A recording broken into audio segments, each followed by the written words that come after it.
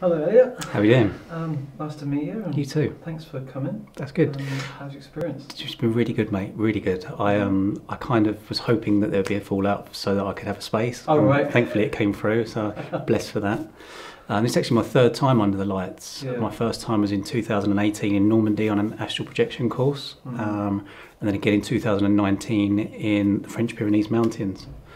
I actually had a bit of a play around with it today, which in the previous times I just sort of sat with it, whereas today I was breathing into certain energy centres and really noticing that I could change the colours of it by breathing into different energy centres. I've heard that before. Yeah, so by breathing into the root I was seeing lots of reds and then bringing it backwards and forwards and just really going with it. And also noticing how if I was to look up at my third eye while I was doing it, the colours would speed up quite a bit for me. Right. So just sitting normally and staring, it was quite slow. But then if I looked up to my third eye, it was a lot more vibrant, a lot more fast paced, which was nice. And then I just fell into it, had a little cry, and it was really beautiful how you set it up with the cacao and the soup and everything. I've never had that experience before, so I really enjoyed it, mate. Thank you for having me. No, thank you very much. Cheers. Perfect.